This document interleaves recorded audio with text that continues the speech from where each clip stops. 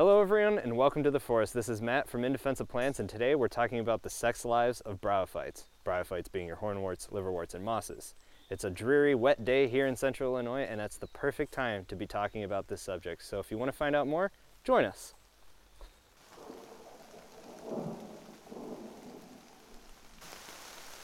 So the form of reproduction that plants inherited from their algal ancestors is called alternation of generations, or metagenesis. And it involves a growth phase, which is asexual, which we're seeing here, called a gametophyte, and a sexual phase, called a sporophyte. Now, this alternation of generations occurs in all plants, but it is most obvious in the bryophytes, or at least easier to see in the bryophytes. So that's why we're going to focus on them today. It's very exciting and very interesting to learn about, and it's so different from what you and I expect out of sexual reproduction.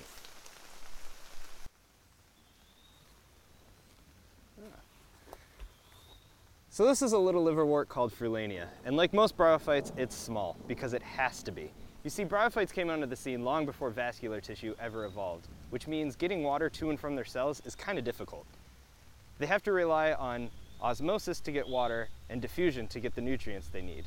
That means if they get too big, they wouldn't be able to supply the rest of their body with these requirements. So the world of bryophytes happens on a miniature scale, and it's one that really is best appreciated with a hand lens or a microscope. But for today, we're going to just be enjoying them on trees and on the ground and on rocks. Bryophytes' ties to water goes even deeper. They simply can't sexually reproduce without it. You see, like us, their sperm, or male gametes, are flagellated. They need water to swim through. Now, at the tips of each one of these stems are housed the reproductive structures. If they're male, they're called antheridia. If they're female, they're called archegonia. And when it rains and water gets sloshed around, it inevitably picks up some of those sperm. And that continuous column of water allows the sperm to swim to where they find the female archegonia. And once they find those, they can fertilize them. And from that, you will see the sporophyte. So without water, there would be no sexual reproduction for the bryophytes. It's something that their algal ancestors had left them. It's a really cool and interesting process that requires a microscope to observe, but it's interesting to think that these plants have a little bit more in common with animals than we once thought.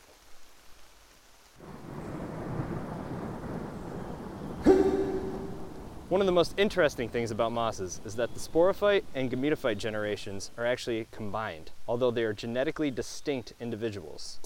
The green part of the moss, tend to associate as a moss, is actually the gametophyte phase. It is genetically haploid, meaning it only has one set of chromosomes, unlike us who have two. One from mom, one from dad.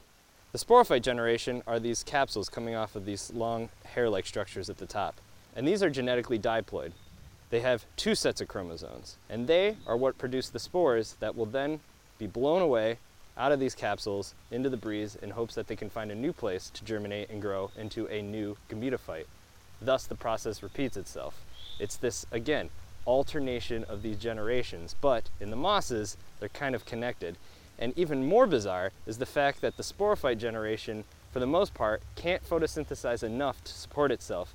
Therefore, it is physically attached and takes water and nutrients from the gametophyte generation in order to produce the spores that it needs. I wouldn't really call this parasitism because at the end of the day, they're both benefiting through reproduction, but it's pretty cool to think that there are two genetically distinct organisms sitting here functioning as a single one.